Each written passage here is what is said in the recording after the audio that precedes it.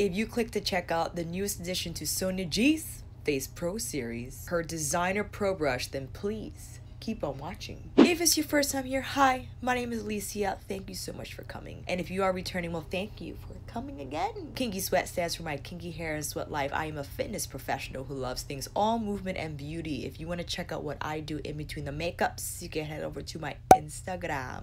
A huge thank you to Sonia G and Beautylish for sending me the Designer Pro brush. I am very honored, very honored to be recognized as someone worthy enough to present her tools, which I just think so highly of. Is a complete and humble honor, and I can't thank you, Sonia, enough.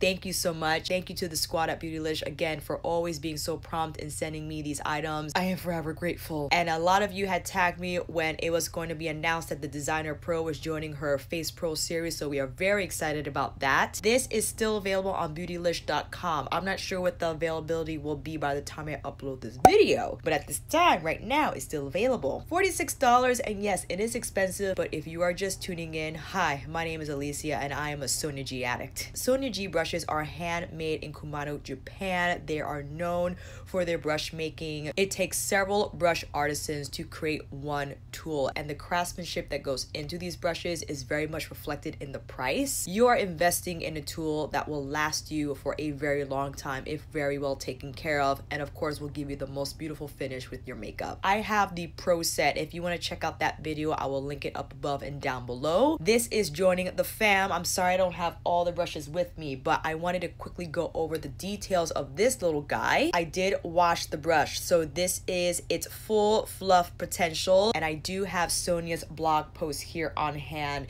I highly recommend that you check it out. I will link that blog page down below just so you can read all her comparisons between the brushes in her Face Pro sets. Sonia says here she wanted a brush that will be precise but not too sharp, soft yet strong, thin but not floppy, dense yet airy. It's all about finding the perfect balance to get the most use out of it. Makeup is art, and it matters to have fun with the application, whether it is on ourselves or on others.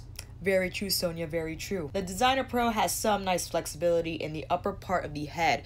So she's referring to this portion of the brush. You see that despite it looking dense at the base of the ferrule, which is curved, by the way, I'm not sure if you're able to see that, but I will get in so you can see how it's slightly curved here. A flat ferrule will look like this. This is her Face Pro.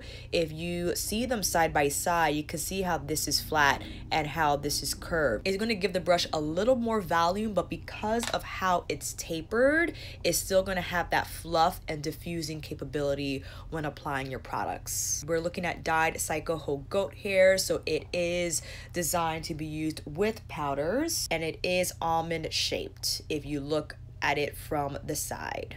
Now, she did mention on her blog post that the curved ferrule is not suitable for all brushes. It all depends on how she wants that brush to go in terms of roll and application. So depending on what she wants in a brush will determine whether it will have a curved ferrule or not. But it's so interesting to read up on the different designs and why she decided to do what she does. And I really admire Sonia's brain in short to design brushes that just are so multitasking, and that is key, especially when you're investing in these, because they are expensive again, but they do several things. They're not just for one portion of your makeup routine, they are for several. And that's why if you see I look a little flat, I only have my foundation on as well as some concealer. So let's dive in a little closer and put the Designer Pro to work. That's enough. Right now, I just have concealer and my foundation, as I said, and Sonia had mentioned in her blog post as well, it could work with blush, blush toppers, highlight, sculpting. You can use it to set your under eye concealer. Oh, that's what we'll do. To reach corners and work with more precision just where you need it. Well, let's do it. My Shiseido pressed powder came in the mail, and it is basically the pressed form of the loose powder, so I thought I would give this a shot. Let's set our concealer now with our Designer Pro. This brush is incredibly soft, as all Sonia brushes are, no surprise there, but the shape is just perfectly suited for under eye.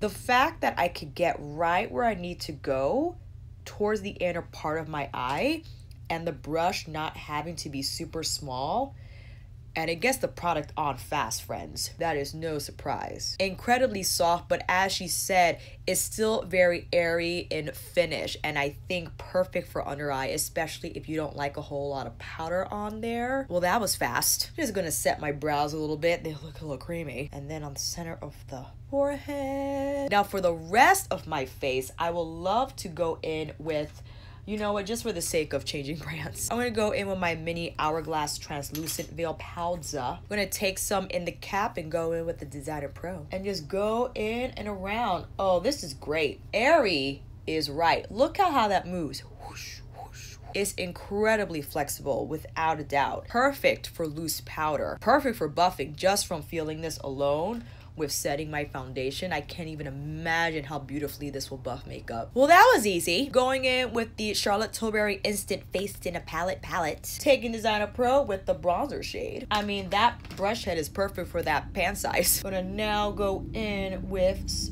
excuse me, I dabbed in again on the pan. Wow, this is fantastic for bronzer. I can imagine how great it is for contouring as well. I haven't been contouring much.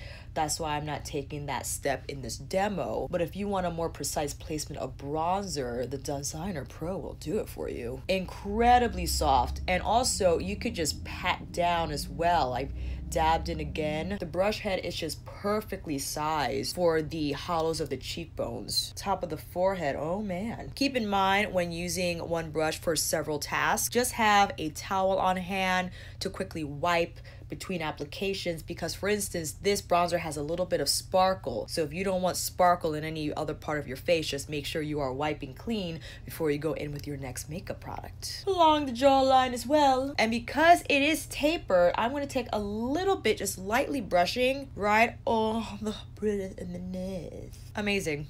That was so easy. She mentioned blush topper. Do I have that? Let me see here. Well, you know what I'm gonna do. I went a little Shiseido crazy. I'm going in with my Shiseido Inner Glow Cheek Powder. This is in Solar Haze. Actually, before that, I thought I picked up Aspen Glow. That is not Aspen Glow. Let's go in with Aspen Glow, like a peachy type of shade, using the Designer Pro, of course. Tapping off the excess and just dab. This is incredible. This is not a surprise. Like, Sonia is never going to design a bad brush, but I'm just really happy with the application, how easy it is. The brush head is just perfect. Again, perfect for the under eye, perfect for your cheeks. You could pat, you can swirl, you can buff. Again, it's just dense enough to apply that right amount of product, but airy enough to still diffuse and buff. It's so lightweight. Look how it moves across the skin. Oh my goodness. Just going on the head again because I just want to blur that bronzer out. And the topper shade I'll go in with. Now let's go in with Solar Haze. This is like their Inner Glow highlighter type of, but it's not super sparkly or metallic. Ooh, but it's just beautifully easy to apply. She was not kidding. Highlighter, what we got? Let's go in with Char's Bar of Gold highlighter palette. I'm just gonna swoosh across all three and just get it here on the cheekbone. Amazing. Do it here on this side. I actually like to apply this on set face, so let's go in. Going in with Bar of Gold again, but now just lightly tapping on the high points of my cheekbones. This is the perfect brush if you don't love highlight, if maybe you've abandoned a highlight product in your collection because you just couldn't stand the texture it left behind. This brush is going to give you a lighter application of color than, for instance, the Fan Pro, which is probably going to put on a little more product. This is undyed goat hair, more of a workhorse type of bristle. I think it's the same, but when it's undyed, it probably gets a little more on there. But this is perfect if you just want that light wash of highlight, just enough to leave behind that radiance, but without the texture. It's going to do that effortlessly. Done. Our face is done. I know this wasn't a super long review, but what can I say? This is an outstanding brush from Sonia once again. I would say if you have been hesitant in buying a Sonia G brush because of the price, if you're just unsure, if you read bad reviews on it, I've been using her brushes extensively. She sent me this, but I have purchased some of her fundamental brushes, her eye pro set, her face pro set. Recently she sent me the face sky set, and now she sent me the designer pro. She did send me a few of her redesigned brushes and some brushes that I didn't have from her fundamentals collection, so I'm really grateful for that. But I mentioned that because I know we're in a day and age where people, when they receive free items, there's a bias, right? That of course they're gonna recommend it because they have it and they didn't spend their money on it. I can honestly say I spent money on Sonia G brushes. I spent money on Wayne brushes, Tuckahoe, Hakuhodo, and I only mention that because I know it's hard to trust someone's opinion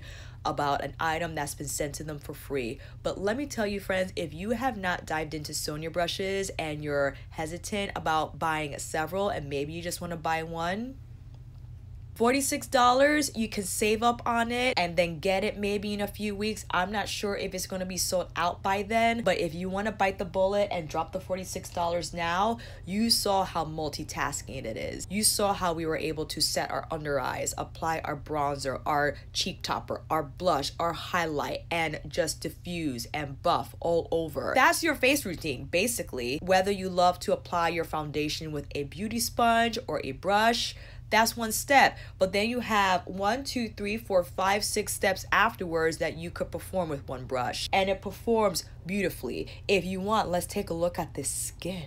Friends, I have foundation, loose powder, bronzer, highlight, topper, and blush. And yes, it's probably all due to Shiseido as well. I mean, Shiseido makes beautiful products, but the brush I feel also contributes to this flawless application. I mean, despite how many products I have on my face, yes, I know I'm a werewolf, so hairy, it's still smooth and it feels smooth.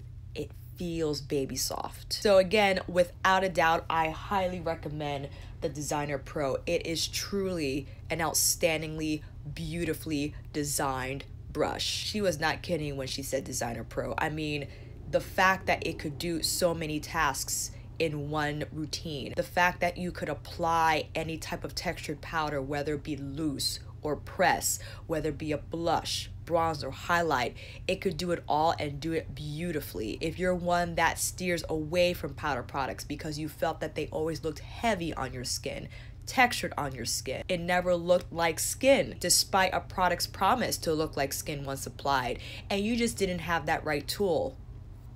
I'm being dramatic when I say this, but Sonia G brushes have really just changed my life. Alongside Wayne's and all the Japanese brand brushes that I have, my makeup has never looked better, and I could attest to that because I have been doing makeup for a very long time. Yes, I mostly do it on myself, but let me tell you, when I do apply it on other people, whether it be my friends or that random client that I have, I know the application is going to be flawless and seamless, especially when I use these brushes. So without a doubt, I highly recommend that you check out the Designer Pro. This is a great opportunity to maybe just buy one brush from Sonia, experience it, and really see how versatile it is in terms of makeup tasks, in terms of all the steps you could accomplish with this one brush. I think you will really love it. And of course, let me know down below if you picked yours up, if you tried it already, what your thoughts are on it. And if you have any further questions, let me know down below. We'll answer them together. And again, a huge thank you to Sonia and Beautylish. Thank you so much, friends. This is, I don't have any words. I just used this brush for the first time on this video. So yes, it is a first impressions, but listen, I've been using Sonia brushes for a very long time, and there's no surprise that that brush just blew me out of the water again. And with that said, friends, that is a wrap. Thank you all so much for watching. I hope this video helped, and if you like this video, please give it a thumbs up and subscribe to my channel. And until then, I'll see you on here again with another review, tutorial, get ready with me, or favorites list. Take care, and I'll see you again soon.